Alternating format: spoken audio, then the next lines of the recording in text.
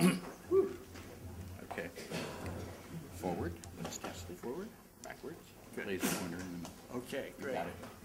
Well, first off, I want to thank Barry, because it's to a large degree we stand on his shoulders, but we stand on Ray Rogers' shoulders, and we stand on Dan Scavoni's shoulders, and Mark Marquardt. We stand on the shoulders of everybody. We're kind of at sea level here, and I'm going to take you back up for a 20,000-foot view of things, because we think we can clarify things from that level for the new initiative to the Shroud.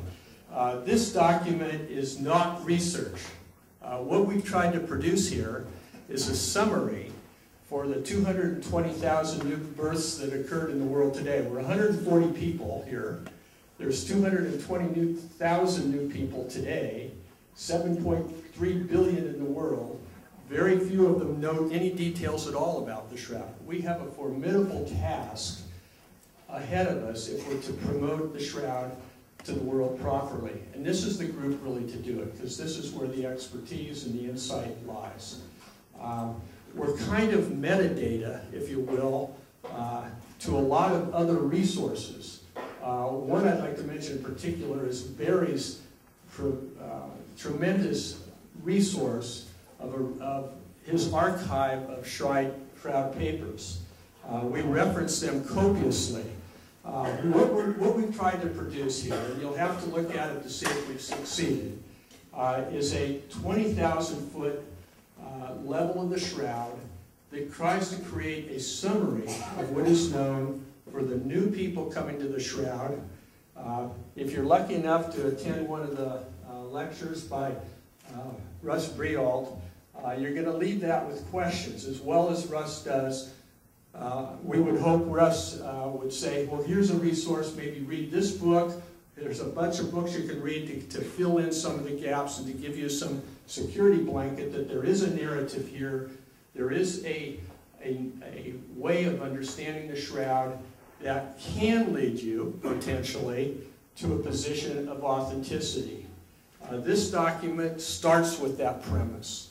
It was formed by a group of people who have come to that judgment. We believe it's a rational judgment. In fact, very quick story. Our first issue of this was back in 2013. This is only our second revision. We have been very quiet about the verse version. We didn't advertise it at all. We just kind of put it out there and waited for comments. Many were adverse. We've worked hard to update it, and it's designed to be continuously updated. It's a living document. We're going to have a lot of work to do to absorb many of the things we've heard here this week, but we will reference them in there and then point to the papers.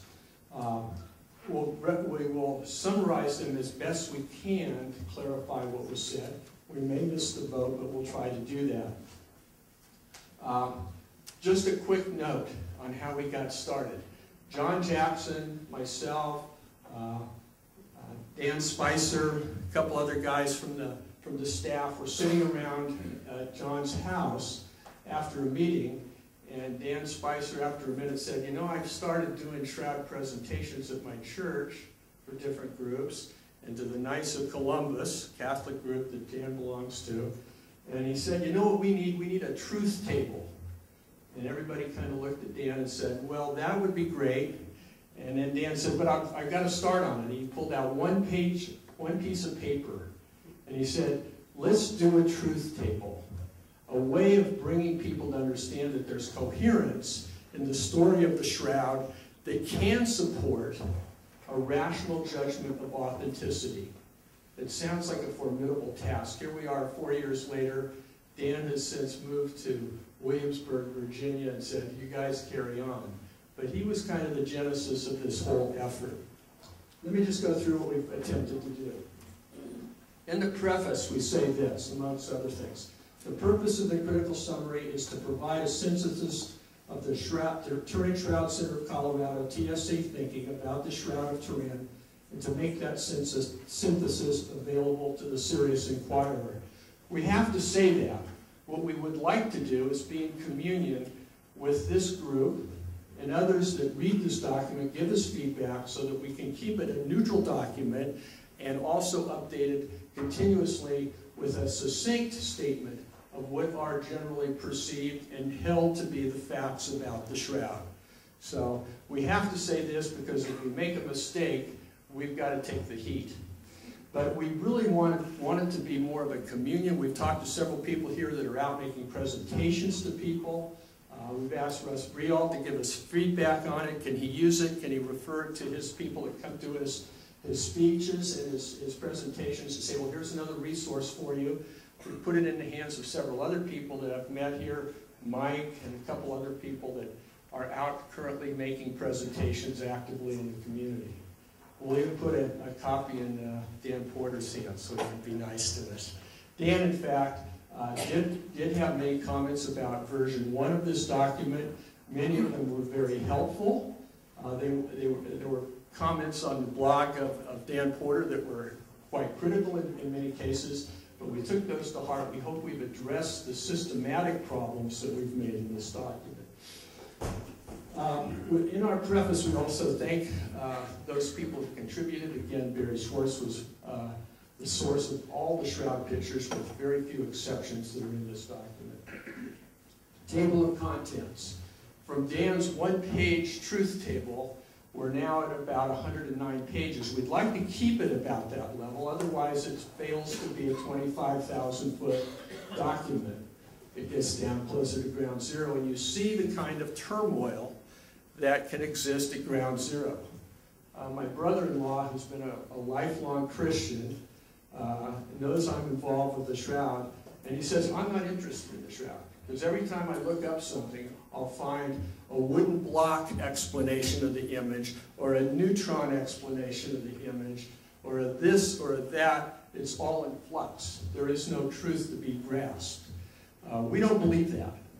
We think that, in fact, with a succinct summary of what is known about the Shroud, people can grasp that, deepen their knowledge by then going to the source documents, either through Barry's resources, or if they need to buy a journal that's still behind a paywall somewhere. But you can come, and the 5 of us sitting there that night that Dan pulled that paper out, we agreed with him in one sense.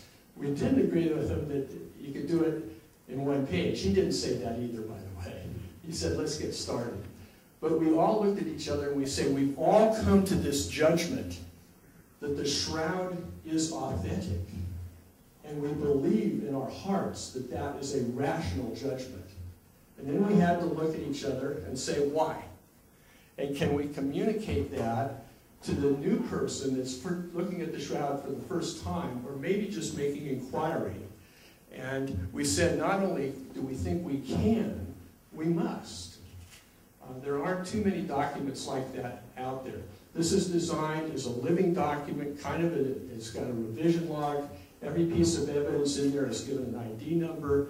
It's built to evolve over time, keep up to date, be revised, but keep that coherence and a coherent story. So, table of contents. Historical evidence. We've heard several excellent talks this week on that. We've worked with Dan Scavone to get his documents he talked to you about today. We've had them in our hands. They're reflected in our document. So many things like that. We stand on the shoulders of those folks. But here's how it's organized. Historical evidence, medical forensic evidence, linen cloth evidence, image characteristic evidence. Then we go to the image formation hypotheses, and we have a criteria. Before we put them in the summary, they have to have some traction. Any presentation of an image formation hypothesis that was made here this week has no chance of being at 20,000 feet yet. It won't be there until it's published. It's got some traction. It has some attraction from this community that says, yes, there's merit there. It goes through some review, and when it starts to get that, then we can lift it up and present it here. So what we've tried to do is we've tried to have the best of class competitive image formation hypotheses that are out there and evaluate them. a table. We kind of copied Giulio Fonti's paper. It's behind a paywall. I published it a couple of years ago in 2012. It was a compendium of an analysis of image formation hypotheses against a list of image characteristics that were all based on, and it was mentioned again in this meeting, the paperback from the Dallas 2005, The Evidences for Testing Hypotheses About the Body Image Formation of the Turin Shroud, a document actually of the Shroud Science Group. So we are in conformance with that. We've made some strategic decisions on how to arrange that, those image characteristics, which I'll show you in a few minutes. We've got a concluding comment section. This is actually one page. Appendix 1, and I'll tell you about that as we go through. But let me go through just a few slides. This won't take too long. In the introduction, this is how we present the evidence. Every piece of evidence, now the historical section is not presented as evidence. It's presented as a narrative. And you can see why this morning. As you go back, we think that there's an anchor point in Constantinople. We're committed to that. We believe that. There's an anchor point in Constantinople in 1204 that we can say not only historically, but empirically, there's evidence of the shroud being there. As you move back from there to the tomb, you get into the fog of history a little bit. There's narrative taking place. We heard some of that narrative this morning. There's conflicting, but all along the path there are these pop-up of an image that looks like it's based on an archetype. But we want to inform the new person that there is a chain of archetype signs back through that murky fog of history before 944, before 1204 in particular. Maybe it goes through Constantinople, maybe it goes through Galatia, maybe it goes through a gold box in the Constantinople royal palace. But there's hints of archetypes. So the historical evidence is arranged as a narrative. The other evidence, the linen cloth, the medical forensic, the image characteristics, we say is listed as empirical evidence and rated as such. So every piece of evidence, this is just an example out of the linen table. The evidence is stated in bold, and I'll just give you an example. The Shroud Conservation Project of 2002 stabilized the layout of the shroud by stretching it out for flat storage. The reported post-preservation dimensions are approximately 442 centimeters by 113 centimeters, 14 feet 6 inches by 3 feet 9 inches. We'll rate that as class 1 evidence. And I'm not going to bore you, we've got 3 classes of evidence.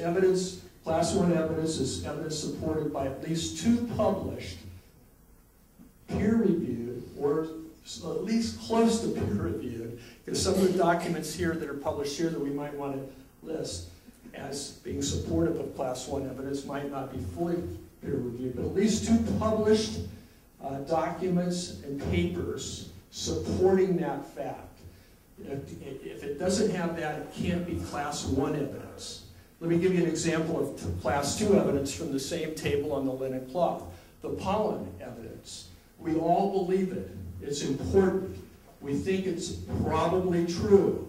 We hope that the provenance of the tape samples and the way those samples were taken were properly cataloged, but we know they weren't. Giulio Fonti talked about the need to retest that. We believe that. That's class 2 evidence in our table. Just so people know, you can't raise that to the level of class 1 evidence in our scheme because there are not 2 published papers and there's some questions about the provenance. Although we all believe it's important evidence. Class 3 evidence is evidence that we put into this table for people to know about, i.e. flowers on the coins in the eyes. They may be there, but we don't know. There's great dispute about that. That can only rise to the level of class 3 evidence. And then people don't have to pay much attention to it. Focus on the essentials that justify a rational belief that the shroud is authentic. Set aside some of the other discussion. Leave it aside. It's not really important for the discussion of rational judgment. It's important for a lot of reasons, and it may rise to that level.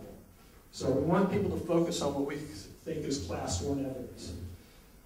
Every piece of evidence is given a number, and then any changes to the comments or the nature of that evidence over time is going to be documented in a change log, a revision log.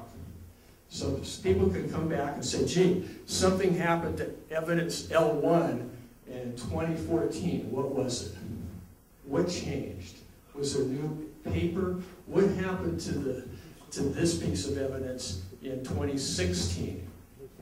Did it change its rating? Did it get upgraded? Did pollen get upgraded after Bruno somehow magically decides that the Vatican can move and let us retest the pollen? Hopefully so. Boom. Last one. Okay, so there's a change log that is always tied to this number. This number is a perpetual identification for that piece of evidence. The comments. There's by nature going to be some parochial aspect to that. Maybe that's good. But most of those comments come from the Shroud Center of Colorado as we understand the best way to clarify or present anything that we have any special insight in. So the comments are where we get a little bit of editorial possibility. In the statement of the facts, we like to leave those as decided by the larger community. Okay, and then the references in the reference part of the document is quite long because every piece of evidence references to the source papers where that evidence can be interrogated. Now you go to Barry's website, or you go buy a paper from Applied Optics, or you do something like that. So each piece of evidence is individually documented in the references. I told you about let's build a truth table, and then Dan moved. Thanks, Dan. But thanks for the inspiration and giving us the courage to try to do this. Back to here. I want to talk just for a second about some other evidence. And this points out, we've heard about the Prey manuscript probably in 12 different presentations the last 4 days. We have it's in the historical area, so there's no rating of this evidence. It's in there as a narrative.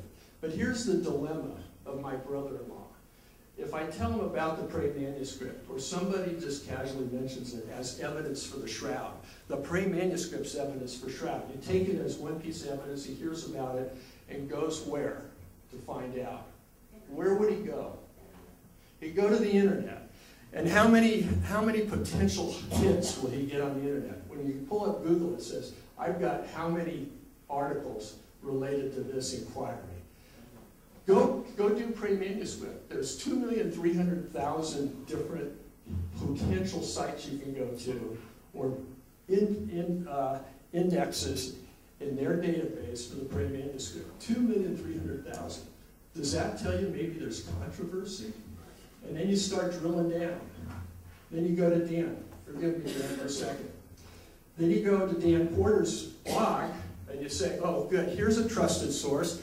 I'll inquire in Prey manuscript. You get 9 different articles or blog entries and over 1,100 postings, comments. And you start going and reading them. You're going to go all over the board. And now you're a Shroud neophyte, and now you're a Shroud skeptic. Because you can't find any answers. So there should be a credible way. Dan's blog provides a tremendous resource for the Shroud community. And those that already have a grounding of some basis.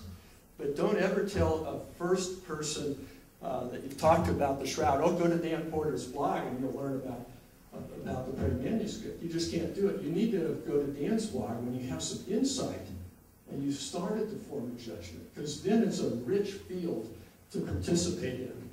Buried, that's where you want your people to go next. If we haven't told the story about the praying manuscripts, so go to our document maybe, and go to the references in a database like Barry's. Then go out into the public.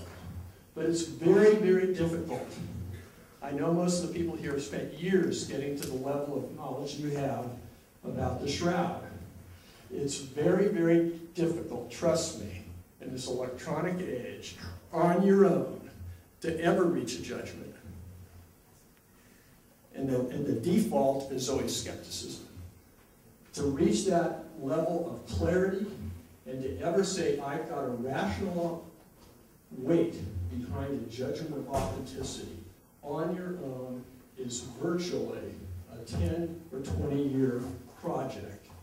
And I've met a couple people here, Paul for one. Put your hand up, Paul. Here's a man who has endured and worked on his own. He's here as part of that search for clarity and finality of being able to reach that final judgment. It's very difficult. I salute you, Paul. Thanks for putting your hand up. There is a prototype of how tough it is and how doggedly you have to pursue this. And he's done that, and it's beautiful, beautiful to see, but it's very difficult. So you almost need a document like this. I wish there were more attempts to build one. We've at least attempted. Okay, pray manuscript. That was my only point there. More about it, though, in the history section and in the linen cloth section. This happens to be a picture of John Jackson and his computer several years ago mapping folds on the Shroud. And then we've got this document, which you've seen several times this week also. We think this constitutes empirical evidence. Now, in the linen cloth section, we have rated that as class 1 evidence. Others may not, and we respect that. But we happen to be in the home of the author of this one. So this one I put up here because some people may say, well, how did the Shroud Center of Colorado Springs rate the lifting device as class 1 evidence? We have the insight. We do.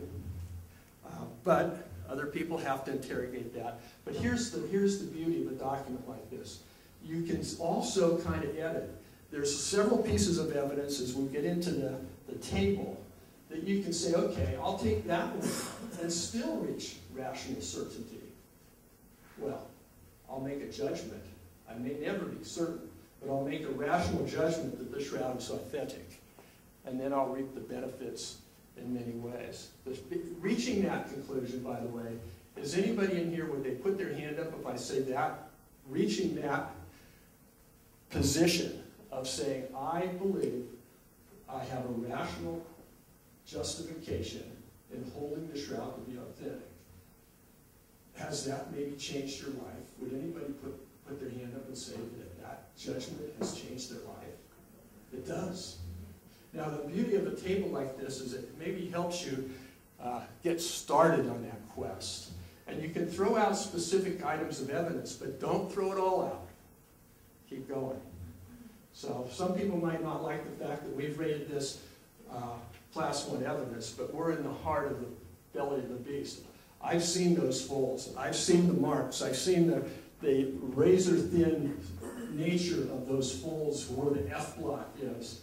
I am not only rationally convinced that the scheme is right, I've seen up close evidence and had it very deeply explained to me. I've been very lucky to be in the belly of the beast over here with John Jackson. I meant that kindly, John. Okay, back to the table of contents. Image formation hypotheses. I don't know if you can read this. Probably not. But we've taken the image characteristics. We've followed the Shroud Science Group. You will probably agree with me, we've only included in image characteristics class 1 evidence. But we've arranged them in 2 categories. Image characteristics related to the cloth, image characteristics related to the body. Some of these things work together. It helps people understand there's two classes of image characteristics, those related to the cloth alone, which tend to stand on their own. They're things like light and dark, high resolution. In fact, I can read them to you. Let me do that. Front dark, same density. Now, all of these are explained back in that section. Each one has maybe half a page of explanation what these are, plus the references. But image characteristics related to the cloth. Frontal, dorsal, same maximum densities. Superficial image, backside of the frontal, backside of the frontal. Double superficiality. We've rated that as class 1 evidence. Other people might not. Well, you can take that one out. But the point is, we try to give a rational way of looking at the image characteristics versus the image formation hypothesis. At 20,000 feet, let me tell you what we've arrived at. We've got two classes of image formation that are natural body alone, too inconsistent. All of the artistic mechanisms fail today. We got a new one this week, the wooden block. Let's see somebody publish a paper. We had a man with the courage to come in and present it, but then he left town. We didn't get to chat with him.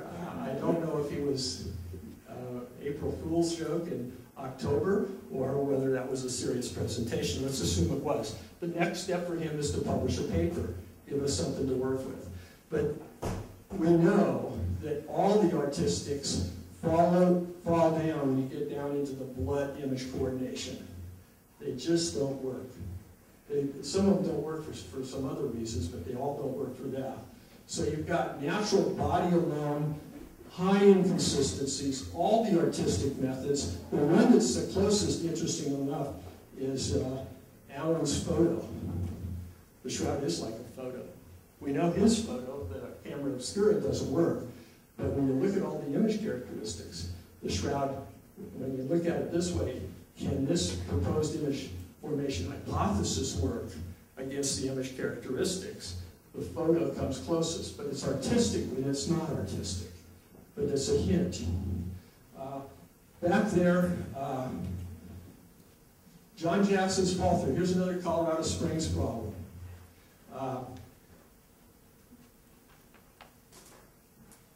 The problem with Jackson's hypothesis is it fits all the image characteristics. And you might say, well, it's rigged. Of course it does. Because if it didn't, you just change the miracle a little bit this way or that way.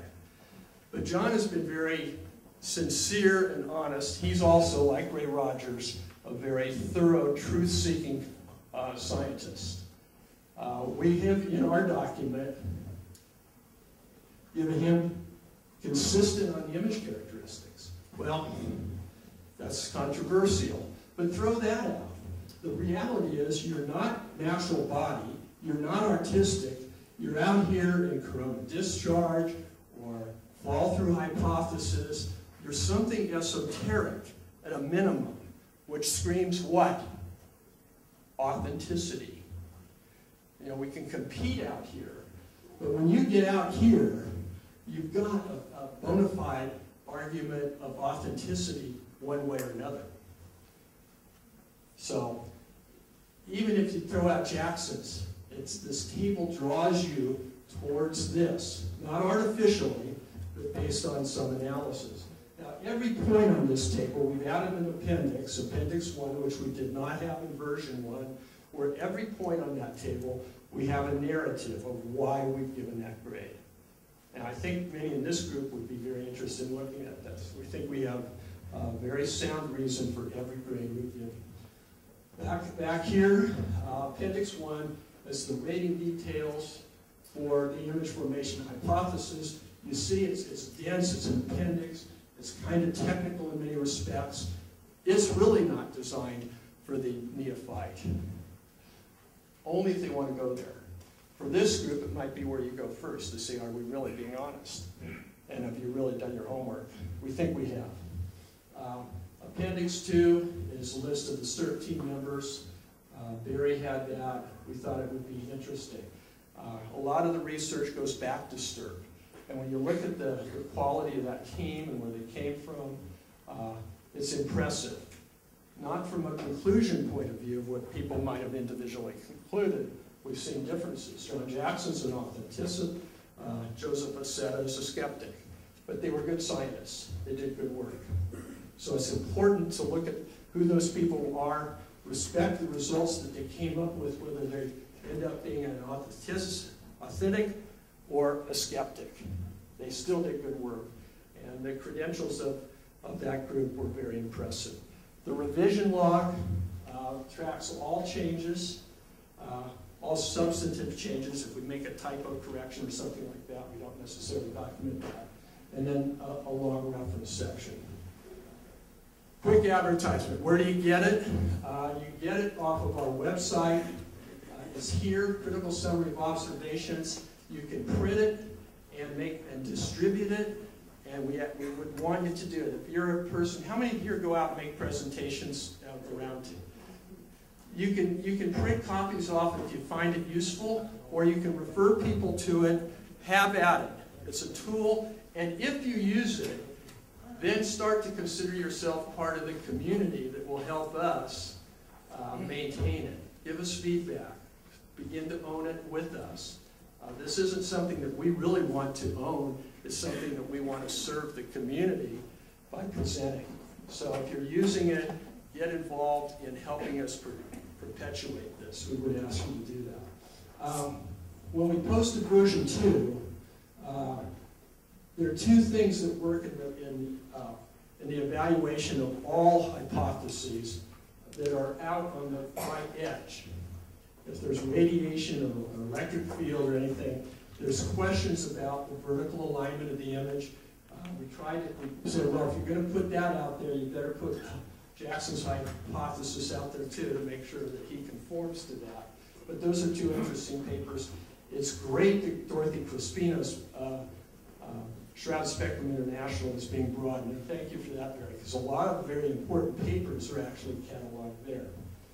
We don't put many on our website, but we've added those, and John has provided a new foreword to those papers as well. Concluding comments. We hope we can be successful with this, but it's going to be a joint effort. We're going to need your help. If you use it, find it valuable. If you find yourself saying to somebody that says, oh, I heard you're involved in the Shroud of Turin, well, give them your 5-minute or 20-minute or 2-hour talk. But if you sense that it might help for them to go to a document such as this, then start to help us own it and make it a place that you're comfortable sending them. So if you find errors in here, if you think we've not put the right comment in, if you strongly disagree, we think we've arbitrated the ratings very well. We don't think you'll take any exception with those. In fact, you'll find that I think that we've been relatively conservative. Exception of one, maybe two. There's still controversy about the double superficiality. Many believe it. Bruno, we need better confirmation. We have rated it as class 1 evidence. Means if there's more than one paper, there's good support, we believe it is a valid observation. And we've used it in evaluating image formation hypothesis. You don't like that one? Well then logically cross it out, look down and see what it does to the conclusion of which image formation hypotheses are still valid. You're still going to be out here in a, by definition, authenticity position. There's another one we've included. It's controversial still. We've heard it mentioned several times this week. Image of bone and body structure on the shroud. We also believe that's true. Metacarpals, so somebody held up the bones and stuff. We've rated that as, now, one of the things that we've done that, but if you look at it, that's one that I'd take out if you're at all concerned about that one. We think it's true. But look, it only works out here when you get way out here. Right now, Jackson's the only one that can explain it. But he explains it by explaining it. It works in his theory.